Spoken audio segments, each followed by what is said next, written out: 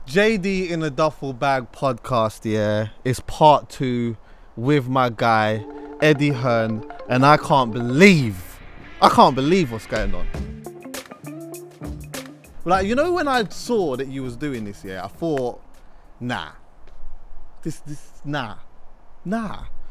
And I've come here, because I watched some of the fights on Saturday, but I've actually come here and looked at it, and I'm like, what's going on? That's exactly what we wanted the fighters to feel like, because this is a dangerous sport, and I almost felt that it was disrespectful to take them into a studio, like in the middle of nowhere, a dingy, dark studio, Yeah. and let a fighter who's fighting for his career, and let's be honest, like sometimes his life in there.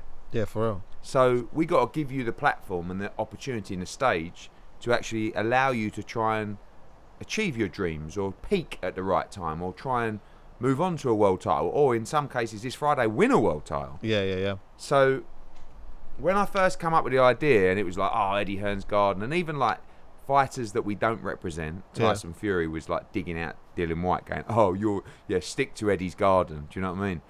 I wanted to produce something that people would just be shocked by. And firstly, watching on Saturday with the pyrotechnics and the fireworks and the staging and the house and the lighting, everyone was like, globally, this is unreal.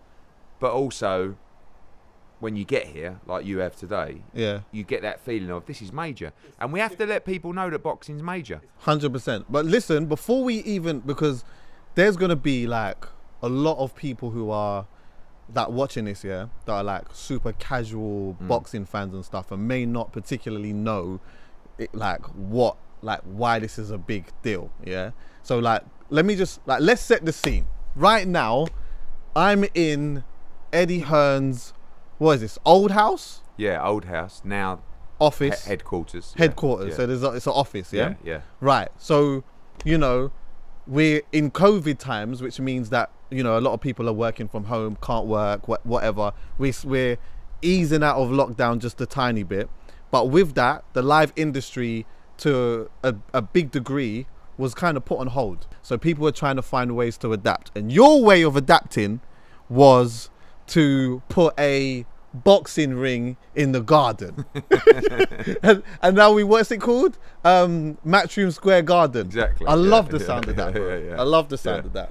Yeah, look, I think that across all live events, we're a live events company. So it's been disastrous for us, really, because our bread and butter is staging event after event after event. Doesn't matter if it's boxing, golf, snooker, darts, table tennis, fishing, whatever it is. That's what we do week in, week out, like every day of the year. And when you're flying in business, like we were, and then all of a sudden someone comes and says, you can't put live events on anymore.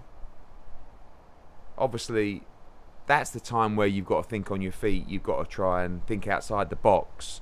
Was you thinking outside the box straight away? Like, was you straight away? I was thinking, it's only going to be a month, 2 months. Do you know what I mean? Just relax, spend a bit of time with your family, reschedule, and then once this is silly things out of the way, we'll just go back to these new dates.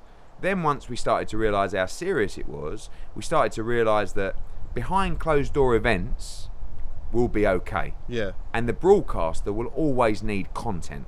The fans will always want to watch live sport. But, number one, the revenue's not going to be at the same level because we can't drive people through the turnstiles. And B, all of a sudden now we have to produce something that is different to the viewer.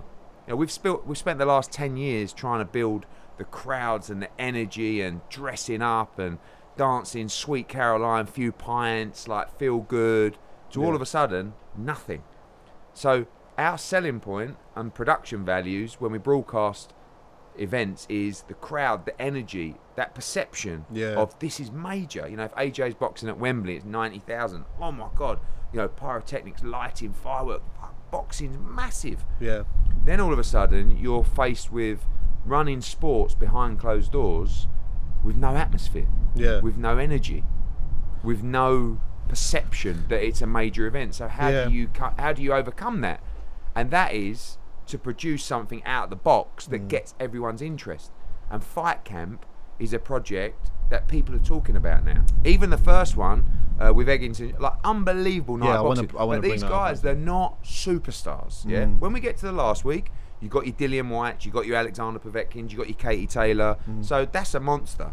But in the meantime, it's not even that people are talking just about the fights. People are saying fight camp. Yeah. Fight camp. It's an actual thing. Yeah. So, oh Eddie, you know, I'll get stopped.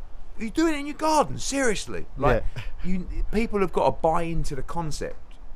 You've got to let them use their imagination to try and picture it. Like if people are listening to this without video, you're telling the story about where you are now, what you're seeing. All of a sudden, people start getting their head around that. They see the drone shots and they're just thinking, this is wild. I've got to tune in and watch this. Yeah. And I honestly, I didn't like when I heard you first talking about it. I just thought, oh yes, sounds like a good idea, but that's just like.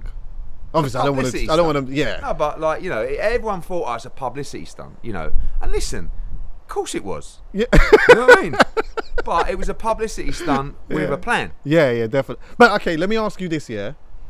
Like, I want you to talk to me specifically about, like, the day that, like, someone came up with this idea. Like, what? Like, tell me about that. Where was you, and what was said that made this happen? Because I can imagine that you're possibly in a room with staff or whoever, or even just on the phone, just having a conversation about, you know, doing indoor events or whatnot, and someone might say, do it in your back garden. Yeah. Why you? So what happened was, about a week before lockdown started, and then things were getting quite bad, we were filming a fitness show for Sky called Fighting Fit, and we were supposed to be doing it in a studio down the road, and all of a sudden, some of the talent, like we had fighters, we had celebrities, we had musicians, everything, started pulling out, right? They were getting paid a fee to come and do a fitness session, and we'd film it, and, you know, we'd do different episodes for Sky. And everyone was like, oh, I'm not really comfortable, you know, I don't really want to be in a studio right now with the virus. And I thought, you know what we'll do is, we'll do it outdoors. So I brought it here, and we did the fitness series, 24 shows for Sky, Fighting Fit, on the lawn here, right? Okay. We had the crew, and it's beautiful, backdrop. And I started thinking to myself, we could even do fights here, you know. And for a long time, and I lived here at the age of 5, right? 5 till 25. So for a long time, I always thought about you could actually stage something out here. I used to get in the summer DJs and stuff like that, and I'd put them on the top of the stairs. Oh yeah, and have them mixing up there. Yeah, it was unbelievable. That's right? sick still. Yeah. So when we started looking at media days and stuff like that, we used to have a ring in the middle, get some fighters in to move around. After Fighting Fit, and we realised that our choice was basically going to a studio or go into an empty arena or think outside the box. There's a little bit of an argument between me and Frank Smith, who works for me, about, he says that he also said about doing a show outdoors and stuff like that. Yeah. But the fight camp concept, there's a documentary that will be dropped, and there's a voice note from me where I come up with all these ideas, Chuckie, right? Like, and they think I'm mad. In fact, it's really good for staying humble, because my team of people actually think that I'm a bit of a blagger and a chancer, and actually they're 100% right. You need one of those though. Yeah. I think you need one of those. I said to my mum the other day, it's quite funny, just coming to my mind. She never lets me sort of dine out on my success, right? So she'll always say to me, well, you're only a spoiled little rich kid anyway. Like, she goes, you're only here because of your dad. Like, even doesn't matter what I achieve, she will still go, well, you had a big head start in life, you know. She's right, but I'd like to think that I've kind of got to the level now we have to go, do you know? So I was sitting there on Sunday, I went to her, Mum, you know what? I said, and we were talking about the night that had just passed at fight camp, and they were like, it was unbelievable, you know, blah blah blah. And I said, Mum, at what point are you going to turn around to me and go, maybe you're quite good? Do you know what I mean? Yeah, we know that I got a old man with a few quid. We know I had a little bit of a leg up and a head start. We know that I'm a bit of a blagger and all mouth. But at what point do you actually look at the consistency over the years and go, maybe it's not luck? Do you know what I mean? Maybe it's not blag. But I couldn't do it without the team of people that are around us. But I come up with these concepts, and they go, I can imagine sending that voice note. And the voice note was, you know, right, this is what we're going to do.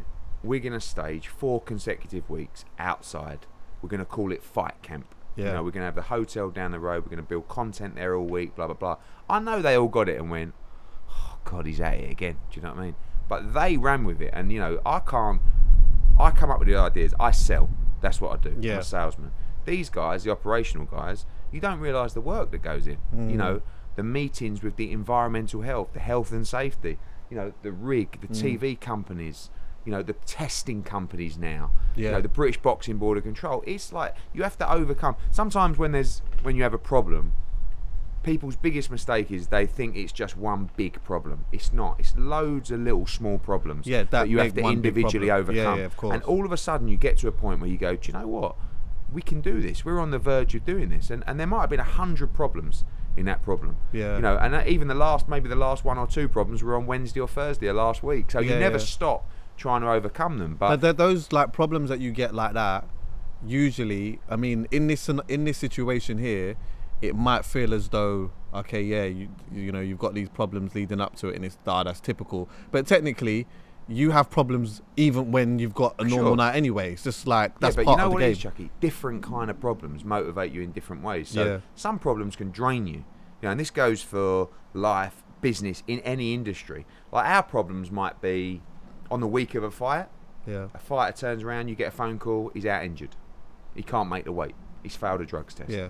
And that's like, that would give me anxiety. Yeah, but once you get into a position where you've experienced something time and time again, it's just like, you know, morbidly, someone passing away, Yeah. Like once you go through that for the first time and you've grieved, Yeah. you know, you're still always going to grieve, but maybe sometimes your emotions can handle it a little bit better. Yeah. And that's like the same with me. You know, for the first time when I might have got the phone call saying so-and-so's, you've sold out 20,000 at the O2, and you get a phone call the week before and someone says, sorry, he's out injured. Yeah. Like the first time that happens, you go to your knees and you cry. Do you know what I mean? And then the 20th time it happens, you go, I f***ing hate this sport. But exactly. But isn't that also down to like, because you can get used to that, but then sometimes the stakes become higher and greater. Do you get what I'm saying? So like, isn't there a level of anxiety that you get when you deal with somebody like, for example, Anthony Joshua? You know, there's a big fight coming up and that, and there's this part within you that is like, I hope that such and such don't get in. I hope that this person don't pull out or whatever. Yeah. Of course you hope that, but like, isn't there a greater level of anxiety when it comes to that? Yeah, there is, for sure. And that's a disaster. Like, you know, it's a disaster for any show to fall through. Yeah. Like, especially for an AJ show to fall through. And we had that last year. Yeah. With, last year with Jarrell Miller. You know, I'd built this fight in New York with Jarrell Miller and AJ, come into a press conference at Madison Square Garden, boom, like he shoved him. We did a behind the scenes after gloves were off. It was wild. We sold out Madison Square Garden. I'm thinking, and then I'm at home, just had dinner with my kids, and the phone goes, and I look at it, and it's Margaret Goodman from VADA, which is a drug testing global agency. You never want to get a phone call from Margaret Goodman. Okay, so as And soon she's as you like, saw that come Eddie, up on I've your got some phone, bad news. I'm like, and I'm thinking, who is it? You know, could be 100 fighters. It's Jarrell Miller. I'm like, no, like that, and it's like, is it questionable? Like, you know, is it a mistake? Like, no, I'm really sorry, it's not. And we've got to speak to the commission. I'm afraid the fight's off. And at that point, that's when, you know, my missus goes to me, you're right. And I go, I just need 5 minutes, And I go into another room, and I just lay on the bed, and I just think, right, what are you going to do now? You know, first thing is you call AJ, let him know. You call Rob McCracken, you let him know. Then before you know it, this news is going to spread, right? Then you got to handle all the media, and then all of a sudden, literally, you know, in this sport, there's no secrets. No. There would have been loads of people that were happy that all of a sudden we've got a problem. Yeah. So 5 minutes later, literally 5 minutes later, on confidential information, right? 5 minutes later, phones going off, Sky, BBC, all ESPN, all the outlets in America. So then deal with that. Then all of a sudden, who's he going to fight, right? And now every contender in the top 15 has just said, well, I wanted 2 million to fight Anthony Joshua. Now I want 5 now. Yeah. Do you know what I mean? So then it's like going through. It's a absolute nightmare, you know. But this project, the problems were different. Learning about the virus, how it works, how it operates. You know, where people have got to sit, PPE, masks. It's really sort of menial stuff, but also it's a different kind of problem. So I found this quite refreshing, because the problems we face day in, day out, they still exist. We might get a phone call today to say so-and-so's failed a test and they're injured or they don't feel normal. well. That's normal. But I can handle that. The other stuff I found quite compelling to try and overcome. And also I call them the rivals, or the other people in the industry going, oh, in his garden, oh, well, oh, what's he going to do? Some fireworks. Oh, we're not about the fireworks, we're about the fights, you know. And then they watch on Saturday, probably just throwing up in their dinner. I was listen, I've got that on my notes. I was about to say, you, like, big and serious, your competitors at times must just want to vomit in their mouth. Our competitors, I don't even call them competitors, because Tesco don't worry about the small shop on the high street, right? So, but they are writing to the British Boxing Board of Control, complaining about things that we are doing, 4 or 5 pages long. They've got to show the next day. Ain't that snitching? Yeah, it is. No, they're grasses, mate. They're proper grasses. Someone's snitching on you, Eddie. I know. That's crazy. But it's got to that point now where they can't win. So they've got to try something outside the box, right? But what it does is it spurs me on, you know. And actually, it's bad news for them, because if they rolled over and just let me just run them all over, maybe I'd get a little bit arrogant. Maybe I'd get a little bit, you know, just lazy. So now we did the event on Saturday. So the pyrotechnical company and the fireworks company were doing the week 1 and week 4. Right. Well, I'm sitting over there last week watching Ted Cheeseman come down the stairs, and just this unbelievable pyrotechnic. I saw it, And I've gone to Frank Smith, who works for me. I went, bring them back next week. He's like, Ed, they're expensive. I went, I don't give a bring them back next week, because I know the images, you know, the value of that for the event, for Matchroom, for boxing. You know, those images are so powerful, where people, you know, you've got the drone taking pictures and go, what is that? Go, that's boxing, mate. Boxing's back, and look what they've done. It's powerful for history. When you, years like down the line, 10, 20 years down the line, we'll look back at this moment, and there'll be pictures of that. Not just videos, but there'll be pictures of that. And that will, like, it documents something that happened at a time where you look and you think, right, that was kind of special, you know. I've said recently, I think this is our biggest challenge, and maybe will be our biggest achievement, honestly. Like, from everything that we've done, you know, whether it's Froch Groves at Wembley when we started off, AJ Klitschko, AJ at Madison Square Garden, Saudi Arabia, whatever it is, this feels like, you know, kind of like our greatest moment, because everyone will remember what happened in the pandemic. Like, this is something that I think is going to go down, you know, like they'll be teaching World this in War, school, exactly, the play, like, you know, across history, and everyone will be looking at how businesses and how sports bounce back. Listen, and by the way, some boxing businesses have come back before us, but no one's going to take the pictures at their shows in a studio and go, oh, this is what they did. Do you know what I mean? So for us, it's an opportunity to say, this is how we're different, and the value to our business of this advert globally, you know, we're gonna be doing money on this project, but the value to our business and the reputation to our business, for people to say, wow, look at how Matchroom do things, that you can't put a price on that, and that is why we choose to do what we do, because we could have saved £500,000, £1 million quid, and gone in a studio. But where's the momentum? We've been 10 years I've been grafting away in boxing to try and get us to where we want to be. If I would have just come back in a studio in Brentwood, we would have just gone, and every other sport that's trying to innovate would have just gone past us. This way, no one's going past us, because no one's done anything like this. Forget boxing, no one's done anything like this across sport. Did you nearly knock it on the head? Did you? About 3 or 4 weeks ago. 3 or 4 weeks ago, we had, again, the grasses, you know, coming in from. Oh no! So we got to do something about that. About, like, so we got to do noise something about and all that. this. So we have to go to the council, and in the end, it was like, should we just go to York Hall?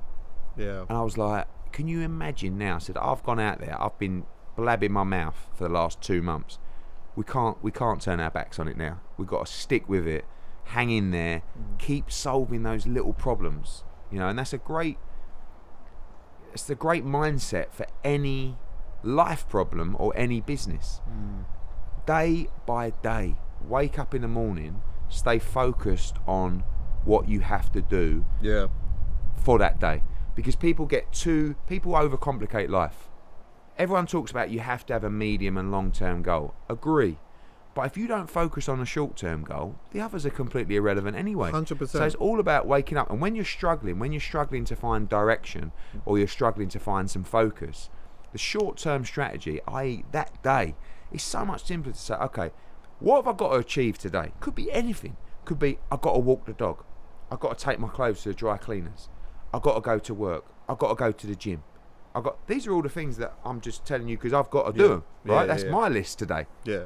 So if I lose focus or feel like, you know, I'm on the wrong path, I will just write them down. Yeah. Could be like, you know, make your lunch at home today and take it to work. Yeah, yeah. But at the end of the day, I will tick everyone off, and there might be 6, 7, 10, and I will go, that was a good day. Yeah. So luckily, we ticked all those boxes through the whole way, that when we got to a point where we were like, oh, can we reach our long-term goal? We could, because we'd taken care of, you know, from the very get-go, we did things properly. I do want to say to anyone who is a casual boxing fan and only watches the big fights and whatnot, yeah, you got to watch that Sam Egerton and Ted Cheeseman fight, yeah. Go, and I'm sure it's on YouTube or whatever, yeah. That was an absolute punch-up. Yeah. Really, really good fight. And that must have been something that you must have been proud to have in your back garden. Yeah, when you create a card of fights, and we're only allowed 5 fights a night here, so you want every one to be a good fight. Yeah. You hope that it will deliver what you believe it can. But the thing about fight camp is you're giving fighters who haven't yet received superstar status in those first 3 weeks the opportunity to fight on a platform where, like, this is their opportunity. And I said to Sam Eggington after the fight, listen, I know you lost and you're gutted, but trust me, people respect you. People want to watch you fight again. So don't look at it like the end of your career. You know, you box You gain fans like that. You can lose and gain fans and respect. Yeah, for sure. Like, you could double it. Yeah. You could literally double fans and respect by losing. And they put it on the line. But performing. Audiences affects performances, don't it? For some people. Definitely. Yeah, and so, like, the most interesting thing that I found from this, and just not even just from boxing, but just from sport, and just like everything that is affected by having an audience, yeah, is seeing how that affects the person who's working. Like, do you underperform because you like the audience, you like being around people? And I'm like that. I'm a person who at times thrives off being around people and doing my stuff around people and showcasing whatever it is I'm around people. But there are a lot of people that, again, this would be perfect for them, because it's like, you know what, there's no real pressure, and it's just me and you. Yeah, exactly. It's just me and you. Boxing's interesting, isn't it? Because I've asked that question a lot to the fighters, and every fighter has said, mate, when you get in there and someone's trying to take your head off, you switch on. You know what I mean? I think for footballers and for other sports, and even musicians, you know, like, if you're even a DJ, but if you're a musician or a singer and you're up there, like, imagine being a rock band or whatever, and you got 80,000 people just screaming for you. Like, that's got to be the great. I mean, who didn't think about that as a kid? You know what I mean? But so that's energy. The fight game's a bit different, because you are quite literally fighting for your life in there. Do you know what I mean? So, and I think once those punches land, people tend to sort of forget where they are and focus on what they're doing. A lot of fighters have said, it's really nice to be able to get clear instructions from my corner without my mates or my family ringside going, come on, do this, jab, move, do it, you know, and you don't realise. Everyone turns into a super boxing expert. Especially when they've had about 6 pints and it's their nephew or something like that, you know. So it's nice, they said, to go back in the corner and say, right, this is what you're doing. The only thing that's a bit weird, see that black box there? That's where the commentary is, at the back here. Okay. Right? And we haven't got a shield on it yet, which we're going to put on this weekend. So Adam Smith's in there going, and he's hurt, his back's up against the ropes, and you can hear everything. You know what I mean? So you see the fighter almost at times going, "Oh, yeah, I'm all No, right." I'm not. Oh, yeah, I'm all right. Yeah. Yeah. So it's weird, but Yeah. again, going back to the whole stage, I knew that if you didn't give them that stage, they might be a bit flat. Yeah. But they won't be flat here because you walk out and you go, "Blimey, wow!" Yeah. And again, now last week, and all the publicity around Fight Camp, the fighters this week are in the hotel now, and they're like, "Oh, I can't believe I'm on Fight Camp." Yeah. You know, and it's just thing. about making them get ready for a big performance. For real. If it looks as though that we ain't going to be anywhere near having, you know, audiences and stuff like that, yeah, Anthony Joshua could be in the garden swinging it out. Yeah, yeah, and he would do as well, because you can't sit and wait. Like in any career, inactivity is going to hurt you. Yeah. Right? In any business, inactivity is going to hurt you. But same goes for boxing, same goes for sport. So he's planning to box in December. That's 1 year after his last fight. That's a long layoff for a fighter. Yeah. So he will fight this year. Doesn't matter whether it's here, doesn't matter if it's at O2, doesn't matter if it's at some other quirky little venue that we've come up with. I'm working on the basis of the worst case scenarios, right, in my planning. And the worst case scenario is we ain't going to have crowds this year. I don't think that's the case. I think we'll have crowds coming back in from October, to be honest with you. But everything's subject to the second wave, the whatever, you know, like we might have a vaccine in a month's time, 2 months' time. Who knows? We might have a second wave in 2 months' time. And we might all be locked down till February. Yeah, yeah. Do you know what I mean? I hope not, because I tell you, I can't do another. no, but I mean, I can't do another one. No. But the thing is, it's not just, you know. I think that we're kind of lucky that we got things like this that you can always do. Content is king. But how are you? How are you, mate? man? Yeah, I'm good. I'm got loads of different emotions in lockdown. Just you know, I got 2 kids who I'd never really seen as much as I should do. Who all of a sudden were on me every day. I was homeschooling. You was homeschooling? Yeah, I was looking what was at that like for you? Oh, mate. The worst. Like the worst. You know, I've got one daughter, she's 10. She just knows how to push the buttons. You know what I mean? You talk about the stress of Jarrell Miller failing a drug test, not in the same league as this. Yeah, I hear that. You know, still. like we're doing the maths, and you know, I just say, right, just add that up. You know, 4 + 4, 13, and I'm like, don't wind me up. She's like, all right. It's difficult. Yeah, it is difficult. It is, but then it started to become exciting. Yeah. If you can switch the mindset to say, okay, we got, like I said, we got a problem, but now we're going to focus on the challenge of overcoming it. Yeah. That can drive you, and that did drive me. And you know, I was in a stage there where, you know, it's just the uncertainty. Yeah. Now I feel like we've got a little bit more. We don't know what's going to happen, but at least we can start planning. Yeah. Trying. No, even with this, we're 1 week into a 4-week project. I'm thinking, don't lock nothing down. Yeah. Do you know what I mean? They could come out tomorrow and go, right, new data in. Yeah. Sorry, guys. And we're like, oh, so how much we spent on this? We don't get a refund. I You know know, what I mean? hear that. So it's like, just hold on to your hats. You've got to bank, keep on banking things, you know, as a business right now. Right, another day. Doesn't matter if you're a restaurant, shop, bar. Oh, we've got another day. Sales, boom. Next day, we'll go again tomorrow. Next day. Because the uncertainty across everything at the moment. Of course. Is There's there massive for uncertainty. But obviously, man, it's like looking at it must be super proud, because obviously you grew up here in that, You said obviously you moved here when you was 5. Come here when I was 5, and let me ask you, like, at what age or stage was you at, when you realised that you lived in a house like this? It was when we arrived. So, to give the background. Did you understand what I mean? Because I feel the reason why. Sure. No, because it's very difficult. Like, I kind of feel like I never had this background and I never grew up, if that makes sense. Because I don't feel like I work like I did, if that makes sense. Have this background. Do you know what I mean? So, what I mean by that is my dad's from Dagenham, right? Which is like East London. Grew up in a council estate there. Dad was a bus driver, etc., etc. Obviously started doing very well for himself. I grew up in Epping, and we lived in a house that was a 10th of the size of this. Nice house, do you know what I mean? He was doing well, and then all of a sudden he started doing really well, and he bought this place for 200 grand. Jesus, right? Crispy.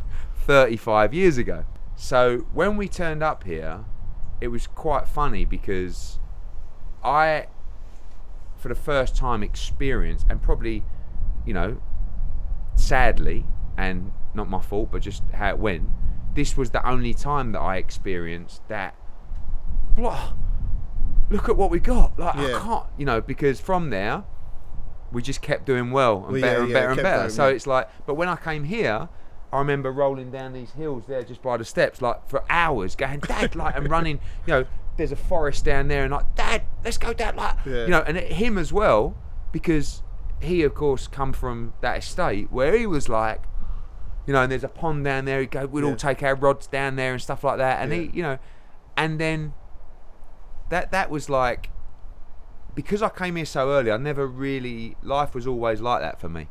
So I appreciated it. Yeah. But it was just how it always was. Yeah. So, you know, he was at the time managing snooker players, boxers, and he would have 2 limousines. One was a white one was a stretch black one, at the time where they didn't really even exist here. Like, you didn't have them at weddings and stuff like that.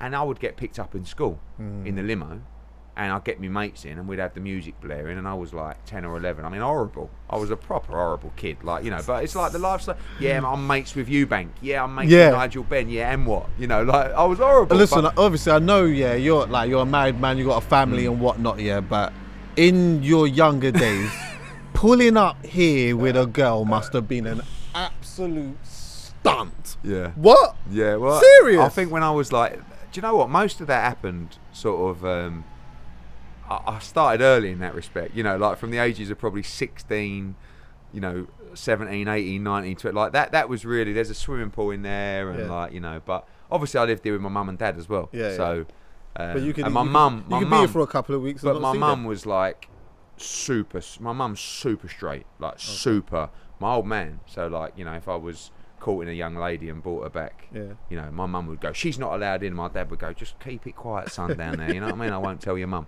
So but yeah, I probably, you know, I was out of action in sort of from my mid-20s, so like probably missed the boat on that, but you know, we had some good times. I used to get all the mates here, and like we'd have, like I said, parties here and stuff like that. But this is provides me with as good a feeling as that, because, you know, it's to stage, and it's, people say, is it weird? When we moved it from a house into a head office, people were like, is it weird? You know, and it was never weird for me. Like, oh, you know, the accounts department's in your old bedroom, but never really felt like that to me. Yeah. But the feeling of being here makes me feel so good. You know, like when there's a place, it's like a happy place, I guess. You know, I spent the best years of my life here, so to work here feels great. Yeah. To stage events here feels great. I mean, on Saturday night, you know, normally we're only allowed 2 media in, right, with the British Boxing Board of Control. Normally I finish a show at the O2, the guys, fighters and everyone do their drug test. I do 60 interviews with all the media, then we do press conferences. I don't get out there till 4 o'clock in the morning. Yeah. I finished here at 11:30. I was home by 11:45. Do you know what I mean? In bed. I mean, I couldn't sleep, but you know, it's a nice feeling, you know, and it's sick, man. It's sick. You know, we hope that the next 3 weeks go as well as they do, and of course, I can't believe when you look at it and think Dillian White will fight Povetkin in there, and Taylor will fight Bassoon. You know, you got a book as well coming, right? Yeah. It's called Relentless. Okay. And I said, but I think I'm a bit young to do an autobiography, and they said, no, it's not really an autobiography. It's about business, it's about mindset, it's about drive, it's about passion, etc. And I was quite into that. I thought, I like that. I don't see myself as a genius or an expert, but I think I've got enough grounding and had enough experience to help people think better and more effectively to be successful. So it covers off, you know, everything from positivity to sales to negotiating to, you know, my story coming through to, you know, bouncing back to relationships with people to, you know, motivating a team.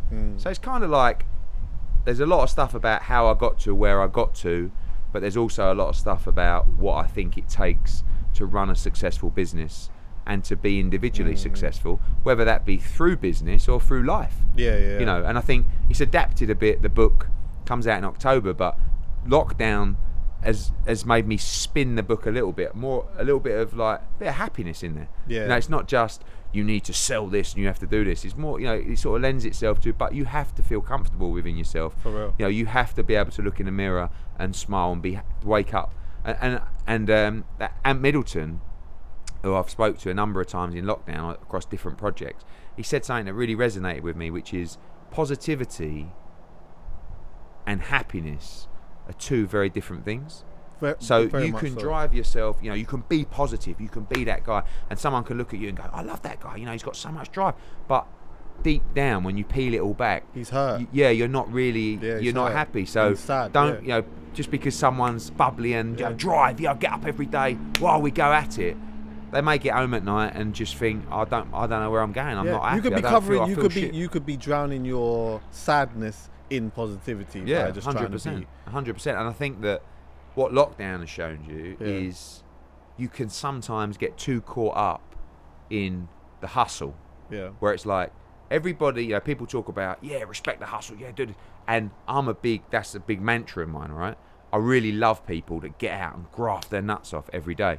But sometimes, and it's definitely happened to me in the last year, you can kind of forget about, one, what's important in life, two, your family probably a little bit as well, because you become obsessed with this hustle and you become obsessed with winning in business, and you don't want to take your foot off the gas because you know if you do, someone could go past you. Yeah. But you can't let that affect the important things, because when your time is done and you're ready to leave this place called Earth, you have to be able to lay there and go, did I do it right? You know, did I get the max out of my life? One of the chapters in the book is called Play the Hand You're Dealt, and it's all about being comfortable with where you are and the path that you've been really given. I got a great hand. I got a pair of aces.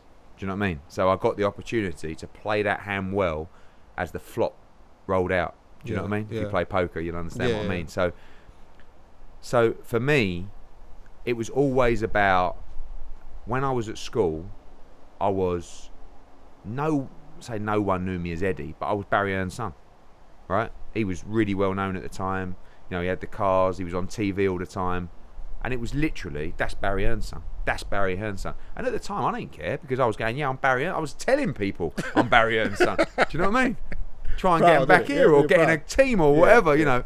So, but after a while, I started to realise that actually you got to be your own person.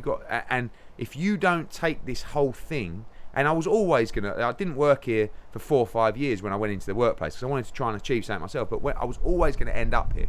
But when I ended up here, if I didn't do anything outrageous, if I didn't do anything special, I would be Barry Hearn's son for the rest of my life. You know what I mean? And listen, he's a legend, so it ain't the end of the world, but I want to make my own path, you know.